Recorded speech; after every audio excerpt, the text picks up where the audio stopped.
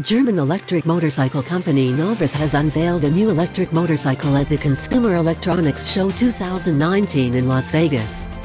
The bike sports one of the most innovative carbon fiber frames ever seen on a production electric motorcycle. However, the price puts this electric motorcycle into the top tier of luxury two-wheeled Fs. The price of this bike starts from $39,500 plus VAT. Although this bike is going to be unobtainium for most people, there's still a lot to appreciate in the design. The most visually striking component of the Novus electric motorcycle is the frame. A carbon monocoque, it performs double duty as both the structural exoskeleton and elegant body of the bike. It is also much lighter than steel, aluminum or any exotic frame material. The electric bike has a range of 96 kilometers, with a top speed of 96 kilometers per hour. The Novus electric bike has top-shelf components and a futuristic design.